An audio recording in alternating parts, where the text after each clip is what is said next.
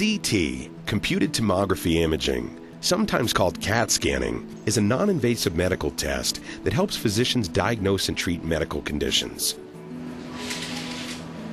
How are you doing? Good, how are you? Good, I'm good. Come on in here. To prepare for the CT scan, patients change into hospital scrubs or a gown. The technologist will review allergies and medical history. Certain conditions present a higher risk of reaction to the contrast material or potential problems eliminating the material from your system after the exam. Women should inform the doctor if they are or may be pregnant. Okay, here comes a little poke. Some CT scans require special dietary restrictions and an injection of contrast material to make the area of this scan easier to see. While the injection's going in, you might get a hot flush feeling, which is normal. Okay. Feet down at this end, head on the pillow. The scan takes anywhere from 5 minutes to a half an hour.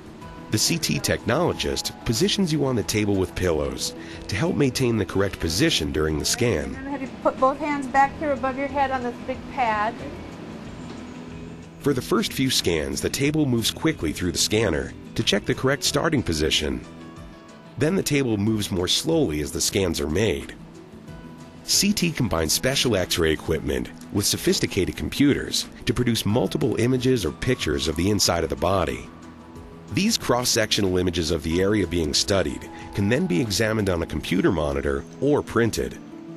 Now I'm going to have you take a seat in the hallway for about 10 minutes, make sure you're okay, and then we'll take your IV out.